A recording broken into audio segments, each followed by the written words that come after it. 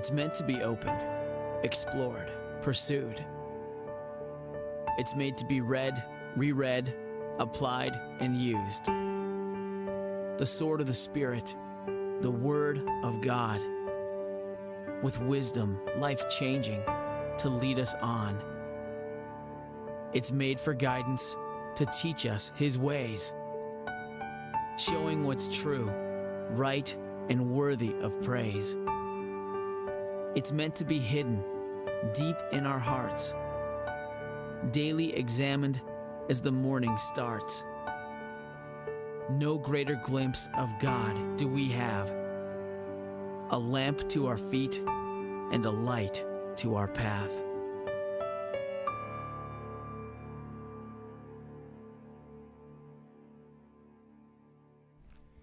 Let's stand together as we open our service with song. And we're going to begin by singing All Creatures of Our God and King.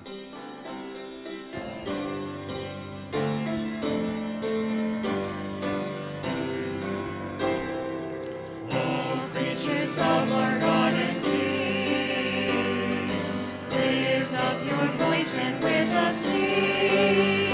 Hallelujah.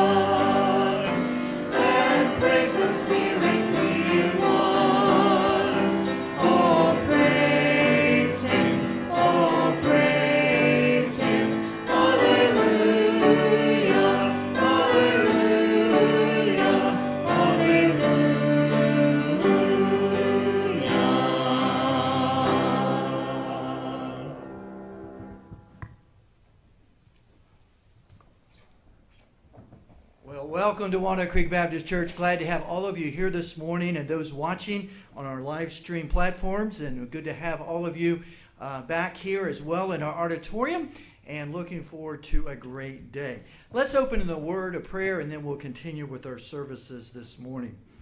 Dear Heavenly Father, we thank you for your goodness. We thank you for your mercy. And I do pray you would guide and direct in every aspect of this service this morning. Lord, you are so good to us. We thank you for the opportunity that you give us to meet, the opportunity that you give us to worship you this morning in spirit and in truth, and we'll thank you for it. In Christ's name I pray. Amen and amen. God bless you. You may be seated. We do have a bulletin that you can get. Many of you did not see that coming in, but you can take the bulletin on the way in. I think I have one there. And could you hand me that? Anyway, what we'll be doing is we'll be having bulletins. As you come in, you can grab those on the way in as well. I want to make a couple of announcements, and for those watching, I know there's a lot of you watching online as well, is tonight we're going to do something very special for our seed groups. I have a brief kind of what Ann and Fred Ayers did when we raised our kids in the area of personal devotions with our kids. And this is what we did. We're far from perfect. And as most of you know, we all make mistakes. But yeah, this is what we did. And then we're going to give some various people in the church have video or personal testimonies about what they do. There's no perfect way to do it. But I believe having personal devotion, personal with your family, with not only in you, but with your family is something we all should do. That's going to be our Zoom meeting tonight. It'll be on Facebook and Zoom. A little different than we've been doing in the past, and we look forward to that. Ladies' Bible study this upcoming Tuesday. We also have next Sunday morning. You don't want to miss it. We're going to have an outdoor combined. We'll only have one service. It'll be at 9:30. It'll be outside underneath the pavilion. And after that, we want you to come in here, and we're going to have a dessert auction on the screen. We're not going to have the desserts here. You can buy them. The desserts aren't on the screen, but the pictures will be on the screen. And then when you purchase the desserts, you can then go downstairs and get them. They'll all be refrigerated. Better than having them all laying out here. That's next Sunday after the morning service. This is to help our teens with our retreat they're going to be going to in about 3 or 4 weeks. And the help with the cost with that. We normally do that for the Wiles. And if you can be, number one, we need more desserts. How many of you like to eat desserts? Raise your hand. Okay. How many of you aren't raising your hand? Raise your hand. Well, anyway, we want you to bring a dessert. So Mallory Spiker, my wife, or Jen Silman, if you'll see them, they will make sure we get your dessert in. And gentlemen, we want to have a competition over who will buy their wife's dessert and how much you can spend. And we'll look forward to that. Wednesday services are starting this week. We will be asking that you wear mask in and mask out as far as the auditorium, the children. We are doing that. There's only about 1 in 10 churches in Erie are open now. Just kind of let you know a little fact you might want to think about. And we're trying to do the best we can do. So if you'll just help us out and have a good spirit about it. I know you will, and we'll get through this. But we'd ask you mask in and mask out. When you sit down, you can take your mask off. That's fine. And I'll be preaching in Ecclesiastes here. The children have a great kind of mini VBS program downstairs. And the teens will be meeting up at Church of the Cross. You can drop them off at 6:30. Come back here, and then you can pick up. It's a kickoff meeting at Church of the Cross. They have the facilities rented up there, and we're looking forward to that. And the nursery, of course, is open. Lots of announcements today. And Awana Awards Picnic is coming up. We haven't had many that have signed up for that. And right now we're thinking of maybe just not doing it if we don't get many that are involved in the Awana Awards Picnic. But if you'll take care of that today, that's kind of like what needs to happen. But God bless you. Thank you for coming. And we'll take the offering right now, and then we'll have a special.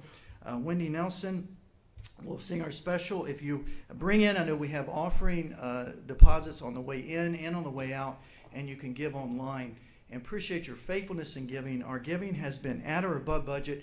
Not every week, but pretty much every week. The averages have been above budget, and praise the Lord for that. I want to say one of our missionaries, I don't want to mention their name because we're live. It's one of our missionaries in Africa. You think we have it bad? I want you to listen to what they're having to deal with. If they go outside of their house without a mask, they're arrested for attempted murder. This is in Uganda. And they're not even allowed to leave their home. So I don't think that's happening here yet. So we'll see. We'll see what happens. But let's take the offering, and we'll talk about that a little bit more later on maybe. Let's ask the Lord to bless the offering this morning. Dear Heavenly Father, we thank you for your goodness. We thank you for your mercy. And I do pray for this offering that you would bless it. Thanks for those that have faithfully given to get us through the last 15, 16 weeks. Lord, we know that you're the God that provides. And thank you for this privilege to give. And we'll give you all the praise and glory for it. In Christ's name I pray. Amen and amen.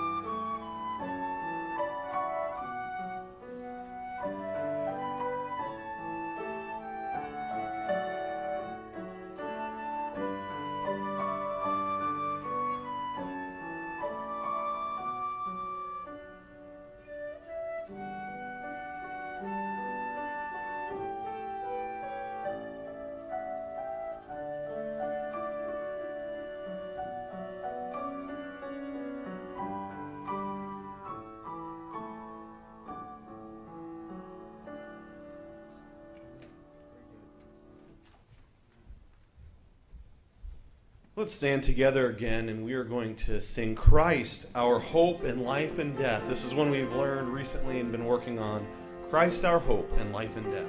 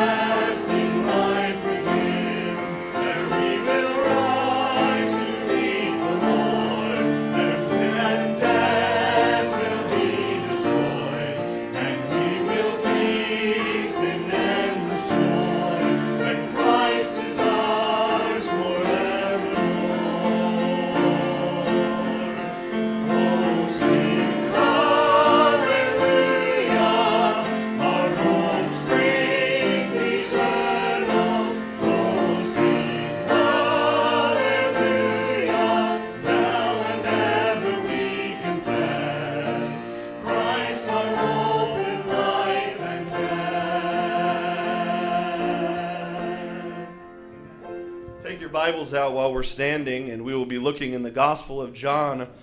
Our pastor has been continuing a series in the Gospel of John. We'll be looking at chapter 6 this morning, John chapter number 6, and we'll be reading the first 14 verses. The title of this morning's message is Nothing is Too Big for God. John chapter 6, verses 1 through 14. The Word of God says, After these things, Jesus went over the Sea of Galilee, which is the Sea of Tiberias, and a great multitude followed him, because they saw his miracles which he did on them that were diseased. And Jesus went up into a mountain, and there he sat with his disciples. And the Passover, a feast of the Jews, was nigh. When Jesus then lifted up his eyes, and saw a great company come unto him, he saith unto Philip, When shall we buy bread that these may eat? And this he said to prove him, for he himself knew what he would do. Philip answered him, 200 pennyworth of bread is not sufficient for them, that every one of them may take a little.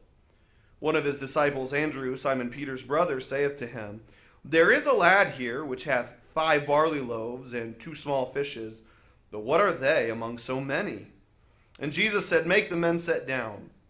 Now there was much grass in the place, so the men sat down, in number about 5,000.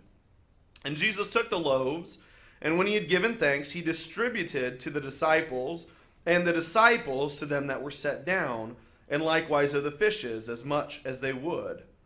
When they were filled, he said unto his disciples, Gather up the fragments that remain, that nothing be lost. Therefore they gathered them together, and filled 12 baskets with the fragments of the 5 barley loaves, which remained, over and above unto them that had eaten. Then those men, when they had seen the miracle that Jesus did, said, This is of a truth that prophet that should come into the world. And the Lord will add his blessing to our reading of his holy word this morning. Please remain standing as we conclude our singing with a hymn, Complete in Thee.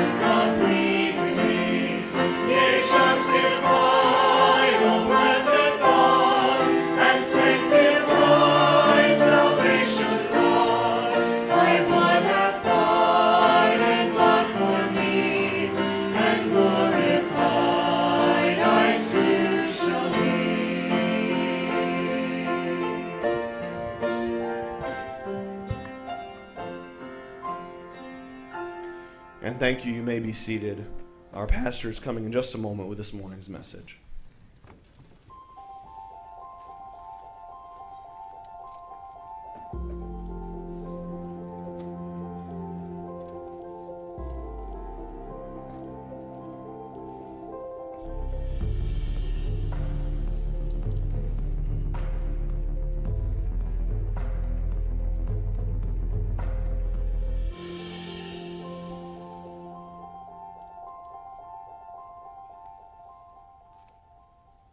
Well, we're continuing our series in the book of John.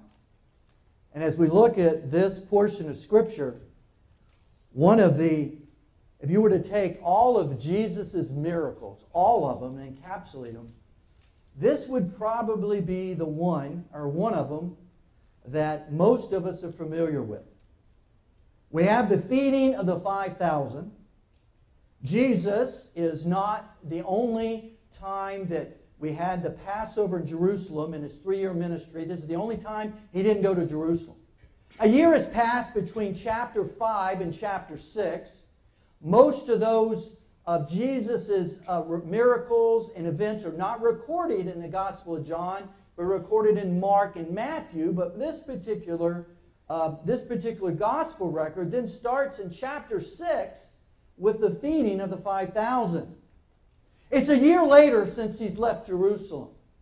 He now has a strong group that are following him. His disciples decide, as we look in verse number 1, that we're really tired. As they say down south, tired. We're really tired. So we want to go across the other side of the lake. We're not sure exactly where he crossed. Somewhere probably on the western slope of the lake, near the city, modern city of Tiberias. He crossed the lake, and this group, can you imagine this, that was following him, decided, we're going to walk around the lake. They didn't have a boat, so they decided to walk all the way around the lake. I've been there. It would probably be about 17 to 20 miles, so we can beat Jesus when he gets there. Now, they didn't do that, but they followed him. They were a desperate group. You don't walk around the lake just for the sake of it. They got around to the other side, and just on the what we call the north, I believe the northeastern, mid-northeastern side of the Sea of Galilee, just on the western side of the city of Capernaum, there is a place, it's a hillside, been there. My wife and I were there when we were in Israel. They showed us exactly where they believe this was. This throng is there. It's now late at night, and Jesus' disciples are saying to themselves, hey, send them away. We don't have any food for these folks. And Jesus used that opportunity to prove that nothing is impossible with God. I want you to look at the verse number 9. We know that this was a child. The word lad, we get the word pediatricians, small child from that Greek word. It says there in verse number 9, there is a lad here, a small child, which hath 5 barley loaves and 2 small fishes, but what are they among so many? That is what Simon, Peter's brother, is saying. What are we going to do? We've got this throng of people, and we've got this little sack lunch, if you would call it, for all these folks. I want to preach a message I've simply titled this morning, There is Nothing Too Big for God. Let's pray together. Can we do that? Dear gracious Heavenly Father, we thank you for the privilege to gather corporately this morning. For those of here in person and even for those that are watching, Lord, I pray that you would speak to pastor and people alike. Lord, we know that nothing is impossible with God. And Lord, I pray that you would prick our hearts, convict our souls of the lack of faith, the lack of spiritual maturity on all of us in this area of our walk with you. And for those that are watching or here presently in our audience this morning that do not know the Jesus of the Bible personally, I pray, Lord, there would be a time this morning when conviction of sin would drive some dear folks to the gospel and them knowing that there's nothing they can do, but Christ has already done it all. Lord, I pray that you would guide and direct. Fill me with the Spirit. In Christ's name I pray. Amen and amen. This text is a miracle of taking very little and using multiplication to feed a very large crowd, as most of you know. It shatters the thought that it can't be done. It erases the idea that it's too big for God. It provides hope. Now listen to me, for a crowd and also for the disciples. It no doubt lifted up the spirits of those who were there, even though we find from verse number 14 they hadn't really got it who Jesus was, but it was starting to kind of filter down. It gives me and you an encouragement this morning that our little can provide a whole lot. So much here to encourage. So much here to apply to today. As we look at our culture today, there's so much animosity, so much anxiety, so much anger. All is done, even in Christianity, sometimes in the flesh. Where is God? What about prayer? What about love? What about our testimony? What about hope? There's nothing too big for God. Oh, I could go off right now on a tangent and a rabbit trail and talk about the virus, talk about death rates and how many people are actually getting sick and how many people have been sick and died. And we can create all kind of stories you want to, but I don't want to talk about that this morning. What I want to talk about is the God of the Bible, the God that saved you, the God that knows you, is going to give us hope. Jeremiah 32:17 says this, O Lord God, behold, thou hast made the heavens and the earth by thy great power and stretched out an arm. There is nothing too hard for thee. Psalm 147:5 says this, Great is our Lord and of great power. His understanding is infinite. Ladies and gentlemen, do you know that nothing takes God by surprise? You believe that? Jeremiah 33:3 says this, Call unto me, and I will answer thee, and show thee great and mighty things which thou knowest not. Philippians 4:13, I can do all things through Christ, which strengtheneth me. Sometimes over the last 12 weeks, we have the idea, all of us, including me, that God is done with us. He's wringing his hands and wondering what we should do. The application, I believe, to today is that if you're discouraged, you're depressed, you're anxious, where is God in your plans, in my plans? Let me tell you who the Lord is, ladies and gentlemen. He's in the crowd looking at hungry, anxious, and discouraged and waiting for somebody to step up with a bagged lunch. He's in the crowd waiting to feed you and me and comfort us. He wants to give us hope. And let's not fall into this fatalistic future, as I preached on Wednesday night, about it's nothing we can do about it, but we know there's everything God can do. The ultimate goal of this miracle we find in verse 14 as it was starting to kind of work in. Then those men which had seen the miracle, which had seen the miracle that Jesus did, said, This is of a truth that the prophet should come into the world. By the way, Jesus could have rained manna from heaven. He could have dropped quail from the sky. He had the power to do that, but he would use a bagged lunch to prove that he was deity and that he could provide. Let's look at a couple things as we walk through this text this morning. Number one is the background of the story. As I said before, if you look at verse number 1, it says, After these things, Jesus went over the Sea of Galilee. He crossed the lake. You can find other references to that in Matthew 14, Mark 6, and Luke 9, which is the Sea of Tiberias. He crossed over the lake. They're crossing the lake over in a boat. I'm not sure how far that is. I think the lake is not that wide, maybe 3 or 4 miles wide. I do know it's about 17 miles to walk around. Verse number 2, And a great multitude followed him because they saw his miracles. We know from chapter number 5, the end of chapter 5 that we just finished last time I preached, into chapter 6, according to chronological time, there's about a year gap. About a year, not quite a year, has taken place.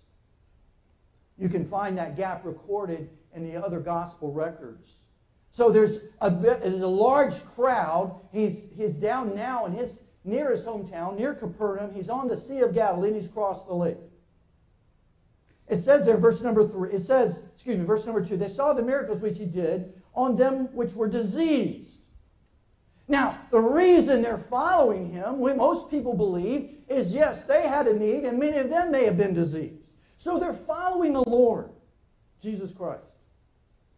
Verse number 3, And Jesus went up into a mountain, that really is a hillside, and there he sat with his disciples. So he decides, we're going to go, and Mark has a great account of this. He said, we're going to go into the hillside. We're just going to rest and chill out for a while. But yet all these throngs of people show up. 5,000, not including women and children, rather. Now the Passover, the feast of the Jews, was nigh. This gives you a time frame when this took place, because the last time we looked in chapter 5 was right before the Passover, so a year has gone by. This is the only time in Jesus' 3.5-year ministry he was not in Jerusalem at the Passover. Verse number 5. Now don't miss this and apply this to you. Think about you when you look at verse number 5. When Jesus lifted up his eyes, he saw a great company coming unto him. So that gives us the example. All 4 Gospels are recording the performing of this great miracle. This is recorded in all 4 Gospels, in Matthew 14, Mark 6, Luke 9, and John 10. There's a large crowd, as we said, following him, that because he'd been healing the sick, he had been attracting a number of people. Matthew 14 says this. It says, he had compassion on them and he healed their sick. The crowds were dodging they dodged his footsteps. They were eager to see more miracles, took note of his departure, hurried around the lake to meet him. The crowds were thronging about him. They were desperate. The Lord found a suitable spot where the crowds could eventually find a place to sit down. They seated himself and gathered there. They were desperate people, ladies and gentlemen. They were needy. Now, it doesn't take a lot of intellectual ability to understand one fact. Most of them were a long way from home. You don't go across the lake, follow them around, all of a sudden, oh, let's go home for dinner. There wasn't really a place to go to. They were sick. They were needy. Look, ladies and gentlemen, they were looking for hope. Isn't that what we all need today? Seriously? If you listen to the news, the world is over. In fact, I don't even know why we're getting up today. It's over. Adios, amigos. I mean, it's absolutely, in my 60 years of living, it has been the most incredible hijacking of the news cycle I've ever seen in my entire life. By both sides, by the way. I've heard stuff on our side of the table that is absolutely, positively conspiracy theory, false, not true, and people believe it's true. And on the other side is the same thing going on. And I'm not going to get into statistics or anything like that, but I want to say this, the end result of all this, everybody look here, is people losing hope. I was on the phone with somebody yesterday, one young woman with children that is absolutely beside herself, thinking, I can't handle this anymore. I'm done. And where is Jesus Christ in all of this? I think of my grandparents that during World War II, they sent off their children knowing 20% would come back in a box. I think of my grandparents that had to go to get vouchers just to get bread and food. I think of that. And ladies and gentlemen, as we look at this text, it looked like, how in the world can 5,000 people be fed? And forget the 5 barley loaves. I'll go in that in a minute. 2 fishes. That's insignificant.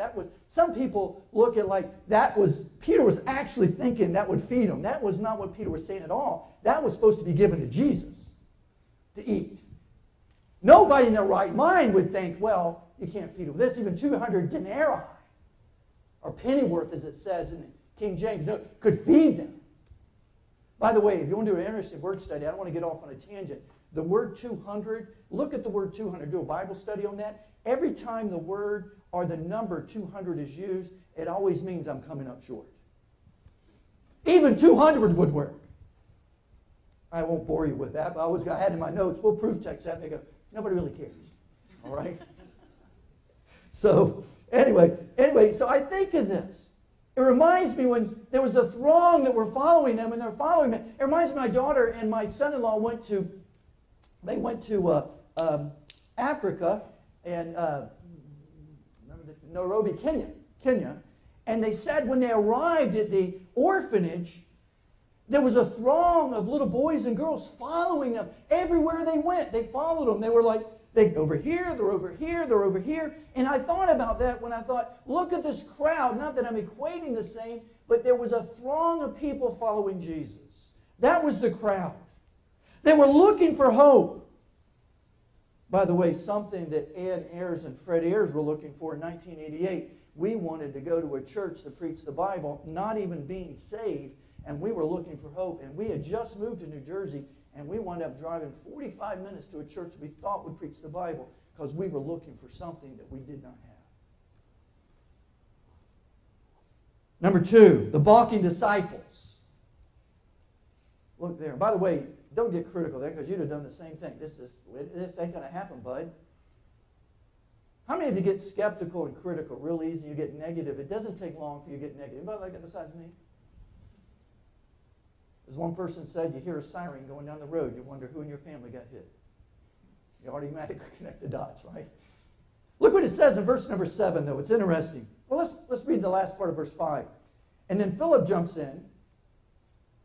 He saith unto Philip, now this is to test him, when shall we buy bread that these may eat? Now, I wrote test next to him, and it says that verse 6. And he said, to prove him, for himself knew what he would do. Philip jumps in. Philip answered him and said, 200 pennyworth, denarii, of bread is not sufficient for them, is not sufficient for them, that everyone may take a little. So we know on the surface, as they say, it ain't going to happen. It's not going to happen. Matthew 14:15 says this, when it was evening time, disciples came to him and said, it's a desolate place, and the city is now over, the day is now over, send the crowds away, go into the villages, and buy food for themselves. In other words, here's our solution. Everybody look at me. Just kick them out. Get rid of them. Throw it out. The initial response from the disciples were, we're tired. It can't be done. How about this one? They're annoying. These folks following us around. They chase us around the lake. We can't shake them like a piece of gum sticking my finger. I can't shake it. It just bounces back. I can't get rid of these people. Aren't you glad Jesus doesn't feel that way about you and me? Seriously. We all fall short.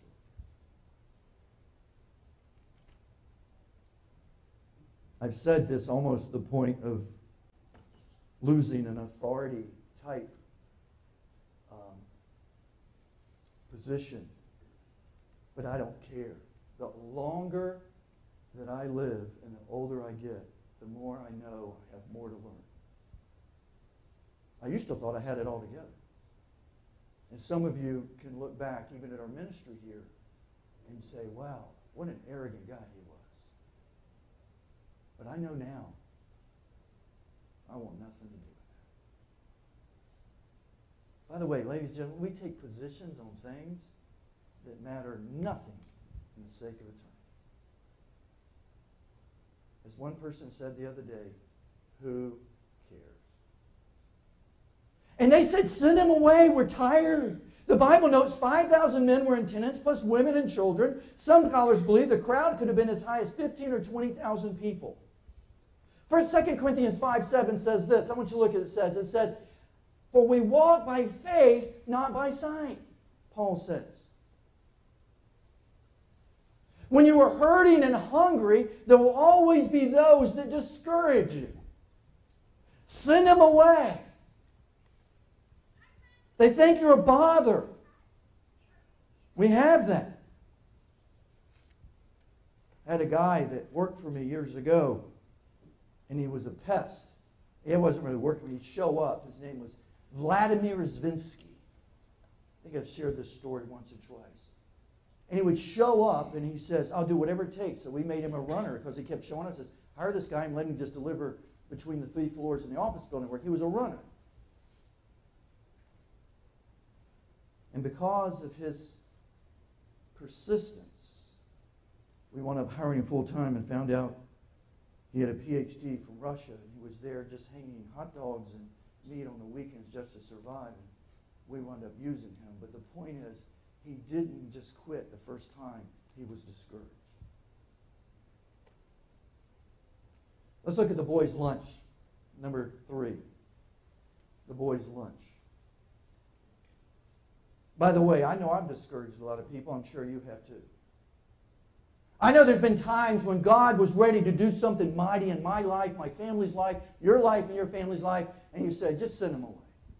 It can't be done.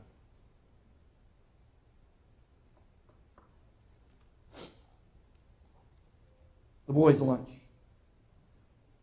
Look what it says in verse number 8.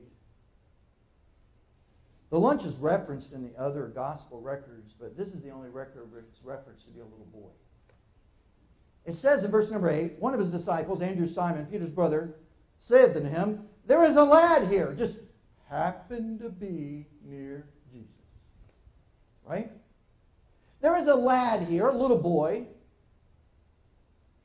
which have 5 barley loaves and 2 small fishes, but what are they among so many? Now, let me give you a little lesson about what he has there. About these 5 barley loaves.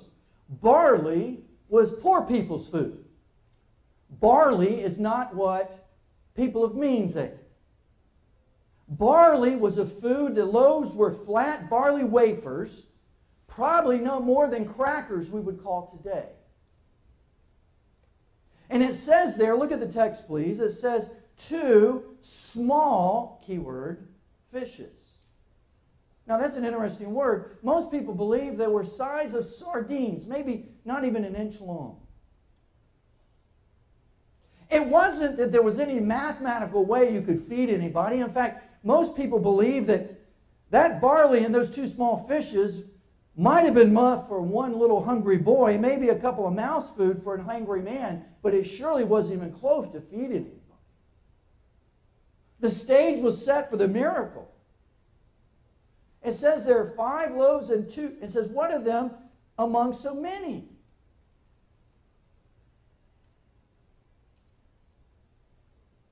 It's not going to work. But there was a provision. Andrew had been looking around. He spotted this little lad, Pedioron, boy, small. It's in the masculine tense, preparing to do something about his own hunger. This small boy had a lunch. Probably it was for him. He didn't, we get the impression he walked up and said, oh, Jesus, have my lunch. He never said that. That's not in the text. He just happened to be spotted by Peter, and he says, hey, how about, or Philip rather, how about this guy? I'm not sure they took it from him. You ever taken candy from a baby? I don't think that happened here. But whatever the fact, whether he donated the lunch or he gave it a lunch, there's no evidence that he fought it being used. Let me just say that. This little boy had come prepared. Probably his mother had given him permission to go across the lake with some friends to hear Jesus. We don't know. Perhaps Andrew said, look, son, would you consider sharing your lunch with Jesus? He brought the boy a small provision along with him. Andrew, too, had been doing some mental arithmetic in his mind. This would be me. I'm the Andrew. I'm saying, this ain't going to work. 200 denarii is not going to do it.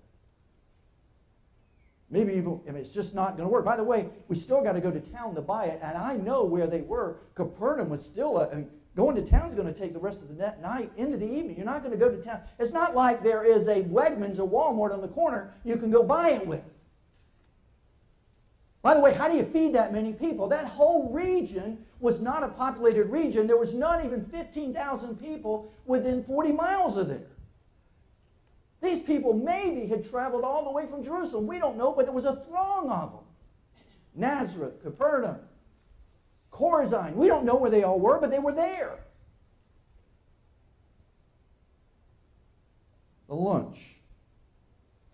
This set the stage for a miracle. They were worried disciples. They were helpless in face of the enormous need. I don't blame the disciples because I'd be saying the same thing. Just like when they had the miracle. Well, it's time to take this off, that's for sure. Well, that's not going to happen. Anyway, the disciples were worried, but just like they were when they had when Jesus walked on the water and he was coming across the same lake at a different portion later on, they doubted it was him. They doubted him the entire ministry. So would I. I mean, that's just who we are. We're not incarnate. We're not the Son of God. There stood the incarnate Son of God about to demonstrate what can happen when anybody surrendered to God. I believe through Christ's miracle, the feeding of 5,000, God demonstrates he is big enough to shatter our finite expectations. Think about this. What are you dealing with today? What are we dealing with?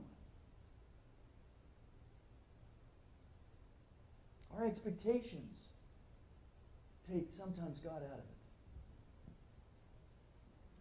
1 Corinthians 1:27. Look at that quickly. I believe that up on the screen. But God has chosen the foolish things of this world, little boys with a bag lunch. Can you put it that way? To confound the wise. The foolish things of the world to confound the wise. And God has chosen the weak things of the world to confound the things which are mighty.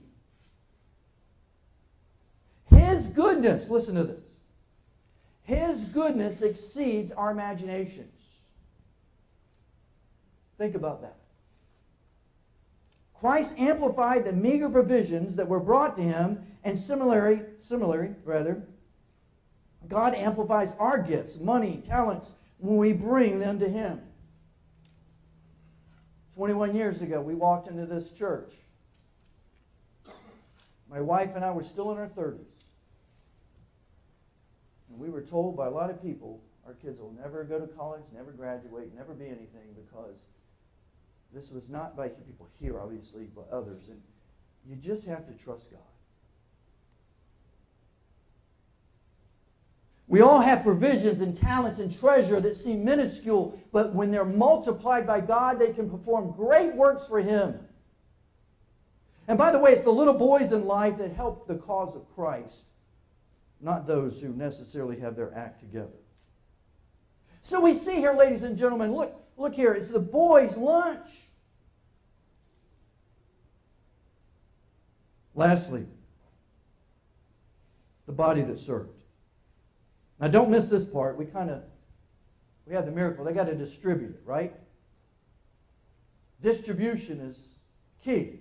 What good is Jesus providing everything if you can't distribute it amongst the people? Now, by the way, he could have just made it happen. He could rain manna from heaven. He could have had quail dropping from the sky. That was done in the Old Testament.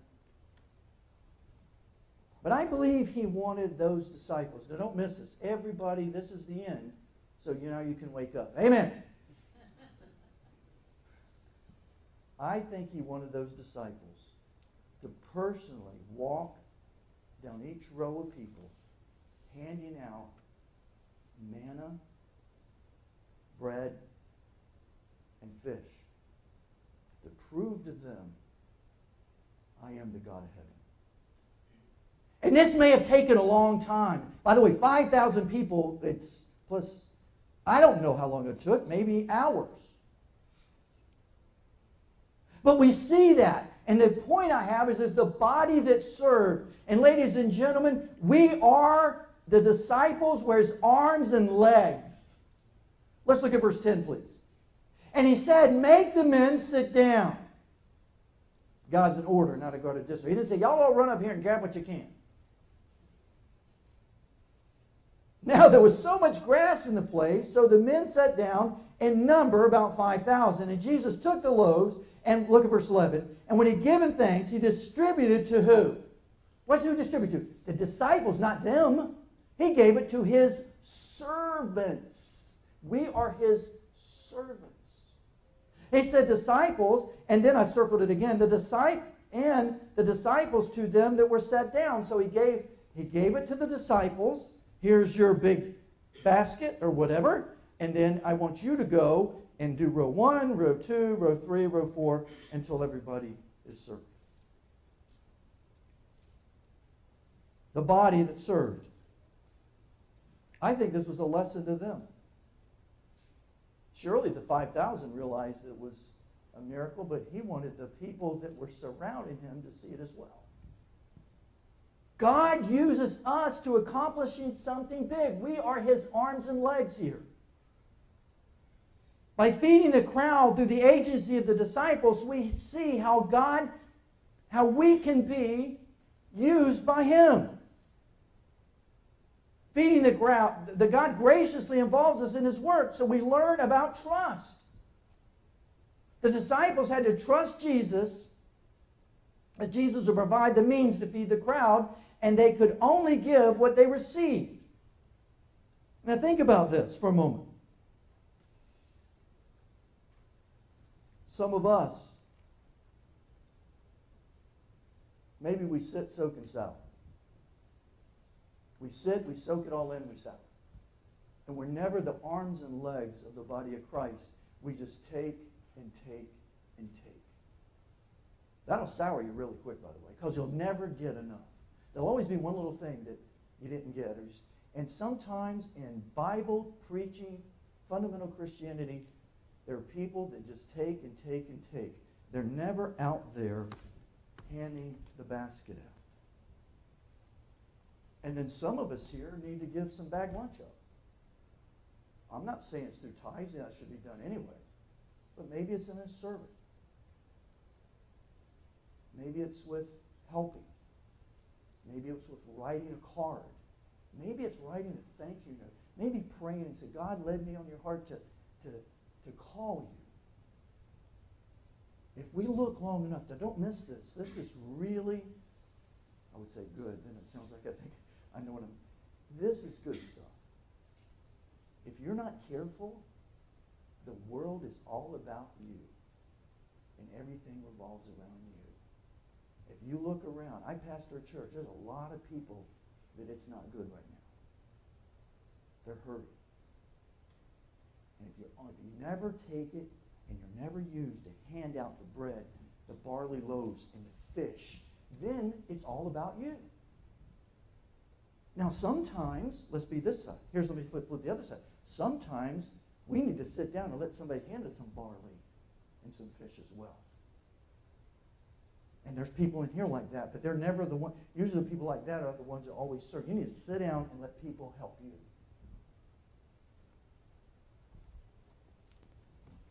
This crisis that we're going to right now, in my humble opinion, and this is recorded, I may regret saying this, is really the defining portion of what a church is.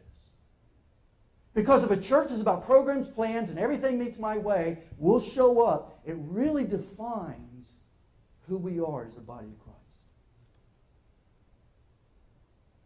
If not, then we're just another Christian country club or a YMCA that has a lot of friends and we throw some Bible verses in just to make sure it happens.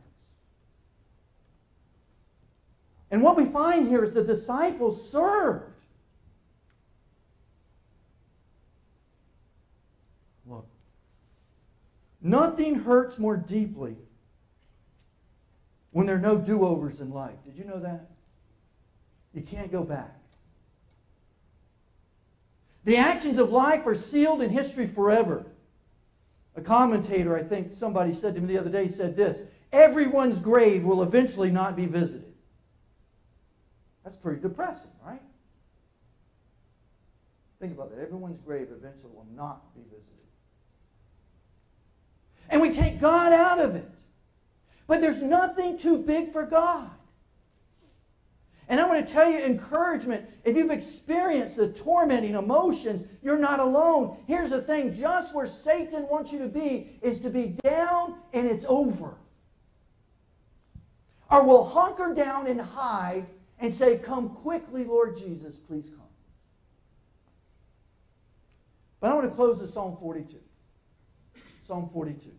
I want you to look at verse 11, please.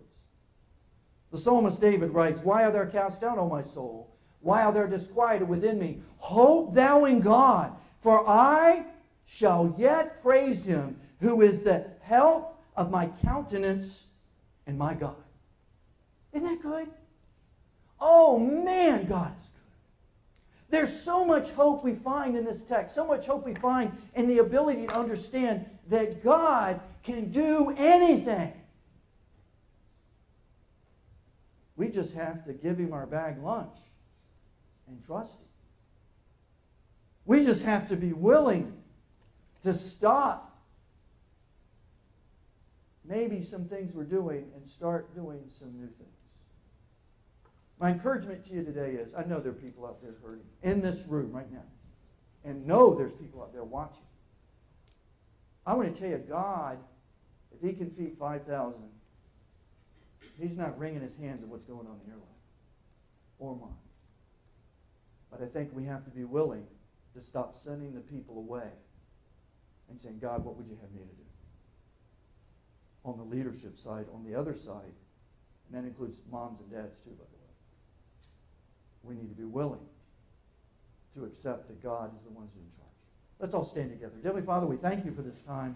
We thank you for the Lord Jesus Christ. Thank you for this encouraging message this morning. Lord, thank you for the God of heaven that loves us, that saves us. And I pray this morning you would guide and direct in all of our lives. In a minute, Iris is going to play. We're not going to have an invitation when you come up front, but why don't you pray in your seat? If you want to sit down after she starts, that's fine. But why don't you get a hold of God? Maybe, just maybe, this entire message has convicted you about your lack of prayer. I know it's helped me. We're not praying like we should. We're talking a lot, but not praying. Maybe this morning you just need to ask God to say, God, get rid of this spirit that's discouraged me. This spirit that maybe caused negativity in my family. Whatever it may be. Let's pray right now. Heavenly Father, we thank you for this time. Ask that you guide and direct in this time we have together in prayer. In Christ's name I pray. Amen. As Iris begins to play, why don't you pray?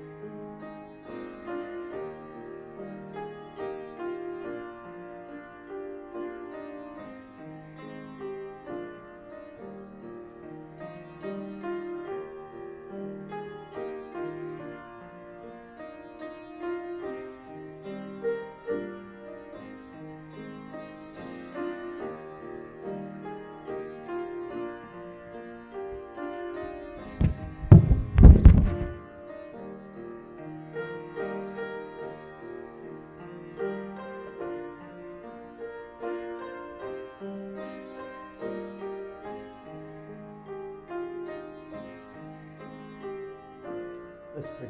Heavenly Father, we thank you for this church service. Thank you for the dear and sweet people that attend here.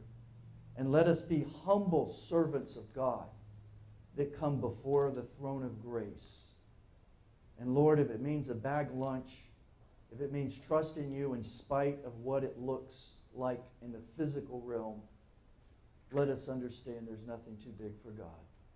And we'll thank you for it. In Christ's name I pray. Amen and amen. Amen. Well, God bless you tonight at 5 o'clock this afternoon. If you can break loose, we'll have it on YouTube, Facebook, and on Zoom. We're going to do for those who have children, and even if you don't have children, how about having family devotions? We're going to have a little Bible study on that. It'll be a great time. Maybe share that with others, and they'll be a part of that. Walt Silman, some of you are new, you haven't been back, this is your first Sunday, will dismiss you from back to front, and you'll head out. That would be a blessing if we'll take care of that. And we'll continue this for a while. I'm not sure how much longer we'll be doing this, but for at least the next couple of weeks, we'll work at this. And thank you for coming. We'll see you Wednesday night. You can come here in the auditorium. I'm preaching the book of Ecclesiastes. I look forward to seeing you if you can make it out.